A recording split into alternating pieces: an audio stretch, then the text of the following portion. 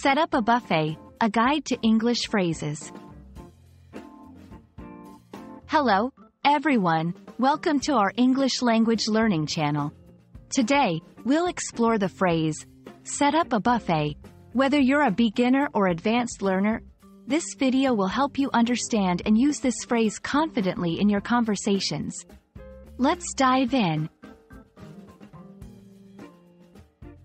Set up a buffet might sound simple, but it's packed with meaning. To set up means to arrange or prepare something for use. A buffet is a meal where various dishes are laid out so guests can serve themselves.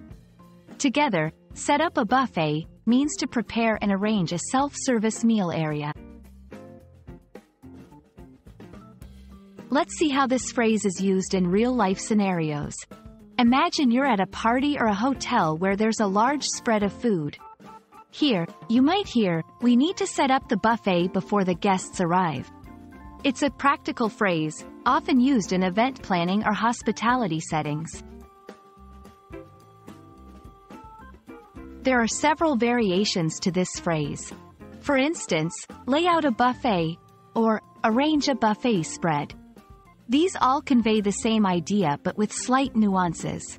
Additionally, phrases like prepare the food station or organize the serving area are closely related and can be used interchangeably.